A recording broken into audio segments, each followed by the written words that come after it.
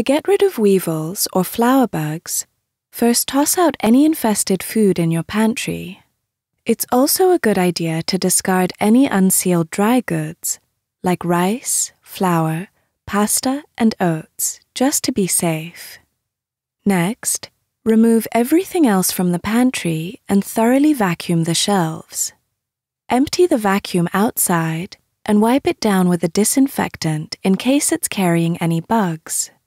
Then, wipe down all the pantry surfaces with hot, soapy water or white vinegar. To prevent future infestations, store your dry goods in sealed plastic or glass containers so weevils can't get to them.